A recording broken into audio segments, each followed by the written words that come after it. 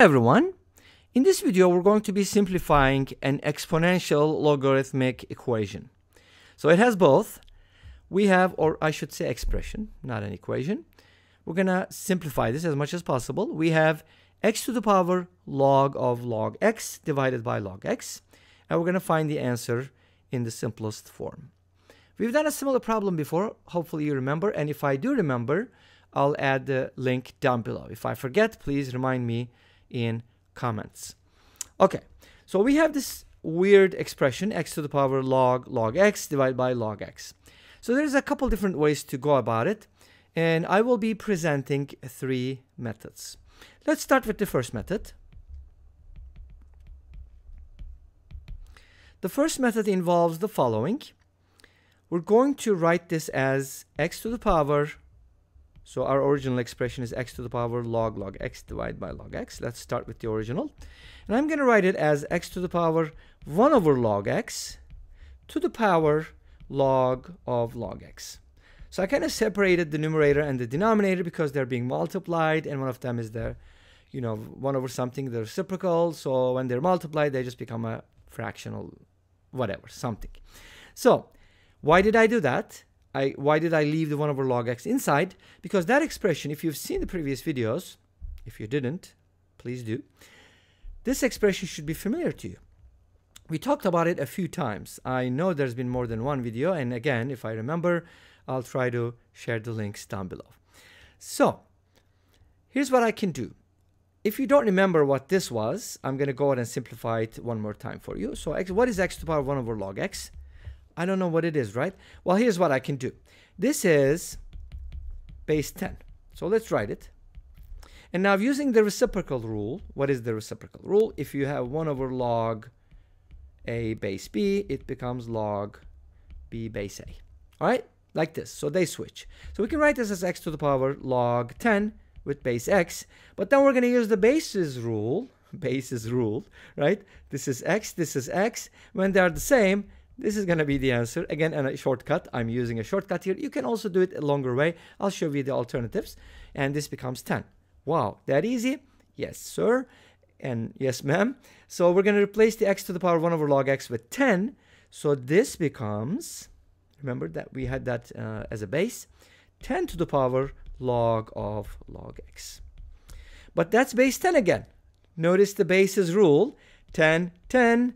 This is going to be the answer, and the answer is going to be log x. One more time, the rule is 10 to the power log a equals a. Make sense?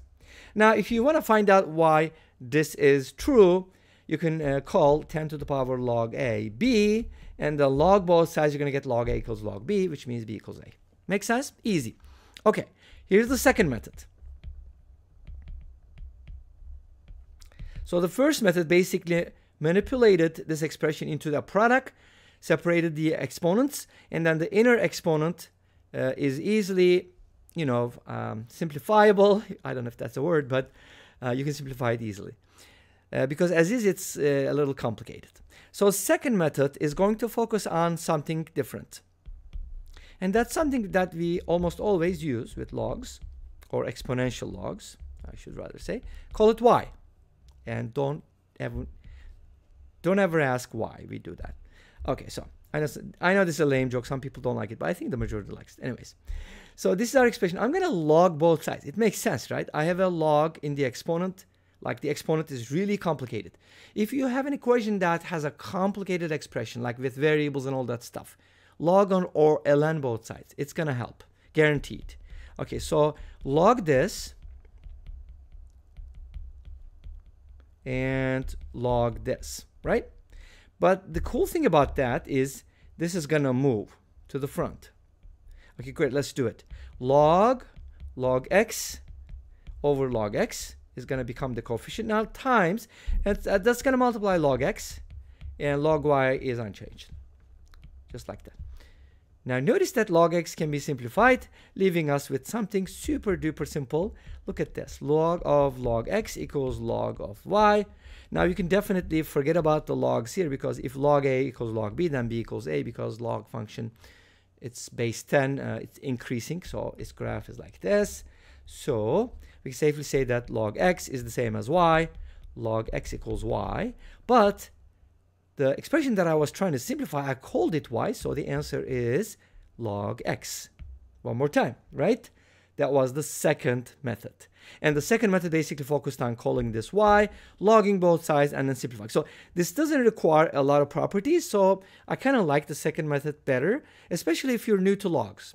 If you're not new to logs, if you're really good at it, I'm pretty sure you did this mentally, right? Like you'd never use a pen, pencil, paper, whatever. Some people are like, oh, I got this in 10 seconds, 5 seconds.